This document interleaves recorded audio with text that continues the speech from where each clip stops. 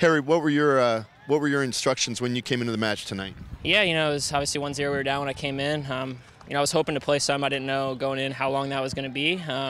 Obviously with the overtime it ended up being a little longer than I expected, but just come in and make a difference, try to connect some passes, get us some momentum going forward. We were able to get the goal. It was unfortunate we're, guys tired and hurt, and the overtime made it tough for us, but, proud of how we battled for that last 30 minutes. It's exactly what Coach mentioned, was a bunch of guys gave it their all. 3-4 guys were on one leg at the end. Yeah, we had, it was tough. We were basically playing 8 versus 11 for the last, 20, 30 minutes, and, we were trying to hold off as long as we could, maybe sneak a goal. We had a couple chances. Whalen put in that good ball in the first overtime. I thought maybe we could sneak one, but, worst case, we were hoping to get to penalties. But, obviously that didn't happen, which is unfortunate for us. Talk about the goal late in the match.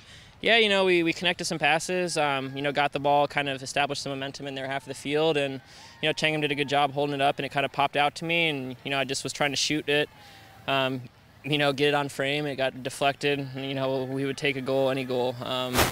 So, obviously we were happy at that moment, but, it doesn't really matter now that we lost. No, it doesn't, but going into extra time, did you have the momentum because it was such a late goal moving forward? Yeah, we felt good. Put aside the guys that on our team were cramping and hurting. Like I said, we created 1 or 2, good looks in the first overtime.